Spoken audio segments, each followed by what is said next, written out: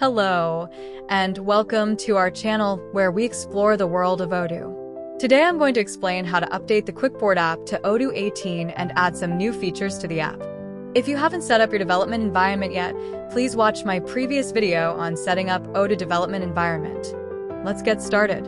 The first step is to install the additional Python packages, Pretty Table, JSON Schema, AutoGen, and Pandas. Next is to copy the Odoo 17 version to the Odoo 18 custom add-ons directory and open Odoo 18 directory in VS Code. Open the manifest file and change the version to 18 and save it. Now we're going to use the upgrade code tool from Odoo 18. Open a terminal window, make sure the virtual environment is activated, and type in the upgrade code command with the Quickboard directory path as the parameter. With this tool, all codes that use list views will be updated. Unfortunately, I couldn't find more information about what else needs to be updated, so we have to test it ourselves. For larger projects or more complex modules, it's advisable to run automatic tests with unit tests instead of manual testing, but that's outside the scope of this video. For now, let's just run it and see if there are any errors.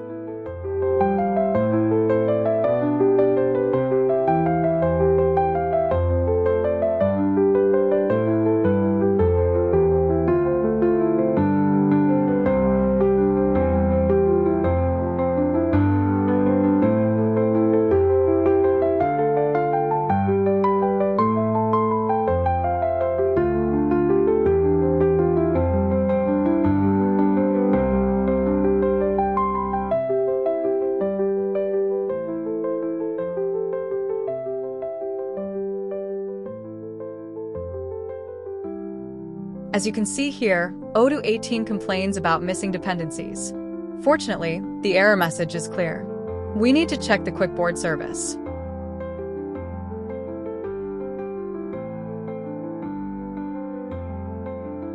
For this kind of error, I usually try to find examples in Odoo's own code.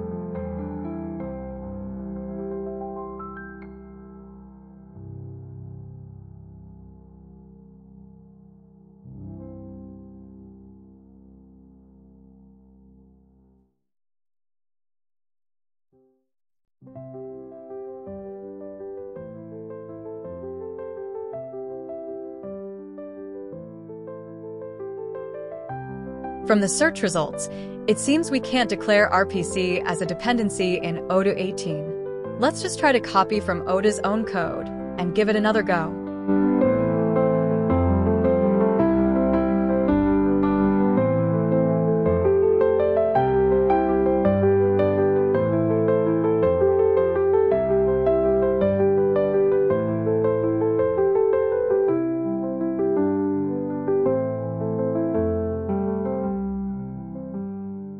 And we still get an error.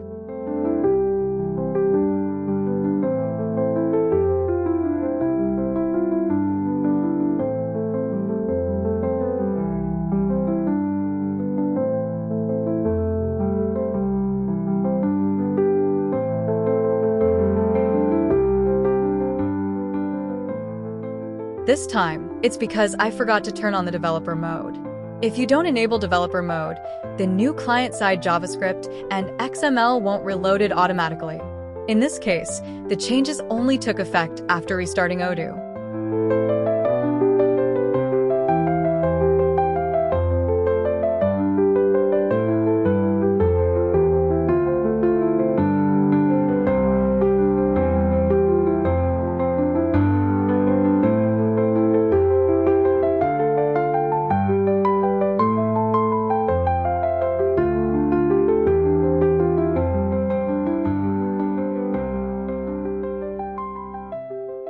Well, it seems everything is okay now. We'll leave the AI generation for later, since the AI generation won't work if there are other errors elsewhere. Now let's see how I implemented the new features. First, the color themes. The current version only has one color palette for chart items and millions of colors for basic items. Unfortunately, applying a color theme to the basic items means we can no longer have millions of colors. So, I decided to limit the text color for the basic items to just black and white. For the background color, I think 10 colors per palette is enough. The next step is to find nice color palettes. I use tools on coolers.co, which has some great tools for finding color palettes. The free version is enough for this case. I picked 8 color palettes and created a key value pairs constants for later use. Now we need to figure out how the user sets the color on the form view. Odoo has a built-in color picker widget that allows users to choose a color from a predefined list. Unfortunately, we can't use it because it uses Odoo's color palette, which is not what we want. We want to use our own color palettes. The easiest way to solve this issue is to copy the color picker code and create our own version of it. In this case, we need to copy 2 components, the color list component and the color picker widget. As we can see here, the original color list component provides color choices by mapping the values in colors static variable to CSS classes. I changed it to accommodate our own color palettes by replacing it with a property, which will then used as the style of the color choices instead of CSS class. Similar change also applied to the color picker widget. Instead of choosing from a single list, I changed it to get the choices from the selected color theme. I also add a new property to select whether it's from the foreground color palettes, which we'll use as text color, or the background color palettes. And I also changed the field type of the text color and background color for the Quickboard item from char field to integer field. Next, we need to provide a way to choose the color theme. This time I choose to place the theme selection input on the left side of the date filters. Fortunately, Odoo already has a configurable select component which we can use. We can configure it to show the predefined color themes. As shown here, I made a custom template with a for each loop of the colors available in the predefined color themes. Next up is a minor improvement for the icon field. I created a new icon picker widget. For this, I used tools like YAML to JSON and JSON query lang to create an icon list.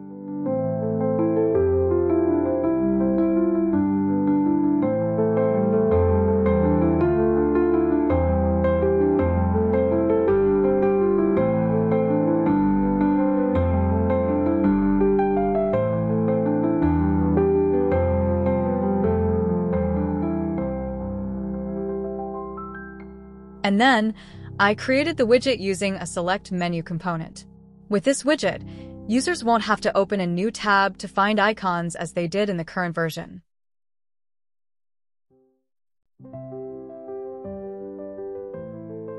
The code for this widget is pretty straightforward. I just provide the select component with the icon list made previously and update the linked field value when users select an icon. Before we continue, I think now it's the perfect time to click that subscribe button if you have not subscribed to this channel yet. Your support is greatly appreciated and will give me motivation to create more interesting videos. For multiple value fields and data grouping features, first we need to take a look at the data structure. The current version uses sequence, X and Y structure for both list items and chart items. Since we're not changing anything for the list items, we're still going to use this format, but only for the list items. For the chart items, I use another structure based on the Chart.js data structure. Each combination of the dimension field and a value field is treated as one dataset. And each data group of a dimension field and a value field is also treated as one dataset. This way, the front-end code is the same for both multiple value fields and the data grouping. To implement these, we need to change the value field type to many to many and add one many to one field for the data grouping. We also need to add several validations for the Quickboard item.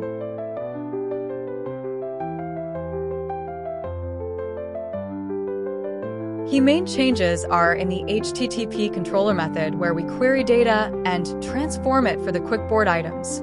I separated the code for list items and create another for the charts.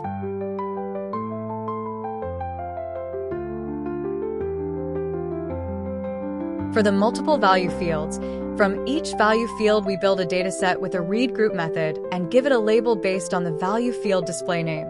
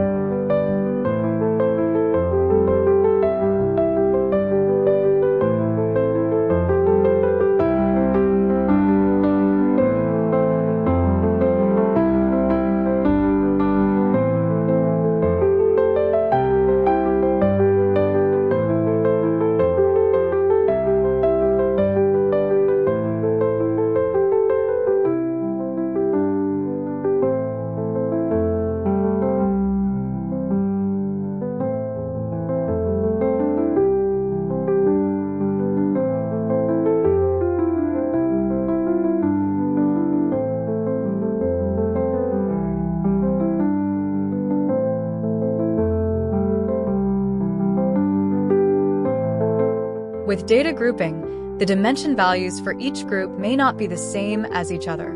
For example, if you add sales total by customer data with salesperson grouping, one salesperson might not have sold anything to one or more customers, while another might have sold something to each and every customer.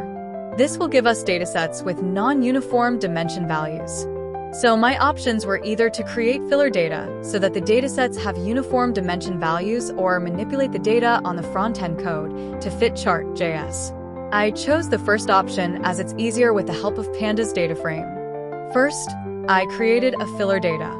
If the dimension data type is date or datetime, I created the filler data according to the chosen granularity. For other data types, I simply created a list of unique values from all data groups. Once the filler data is created, for each data group, the filler is joined with an operation similar to a left outer join in SQL. Then, I set any missing values to empty strings or 0 for numeric value types. And we're practically done. On the JavaScript side, since we made the result formats the same across the features, it's much simpler. We only need to separate two groups of chart types, the circular ones and those with XY data formats. For circular charts like pie, donut, and polar area charts, we take the first part of the data points as labels and the second part as values for the chart. For bar charts and line charts, we map the first part of the data points as x-axis values and the second part as values for the chart.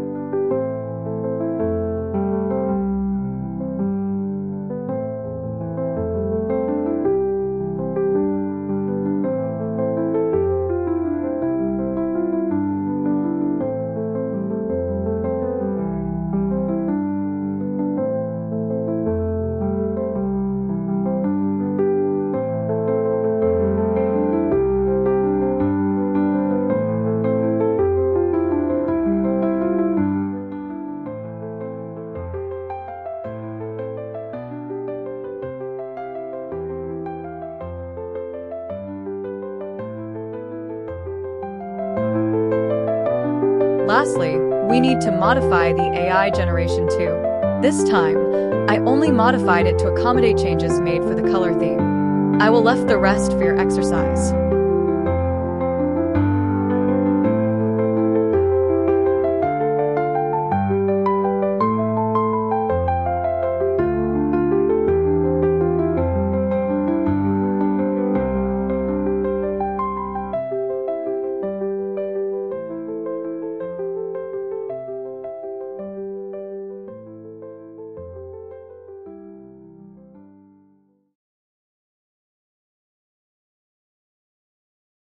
Thank you for watching. Don't forget to like and share this video, and please support my channel by clicking the subscribe button below.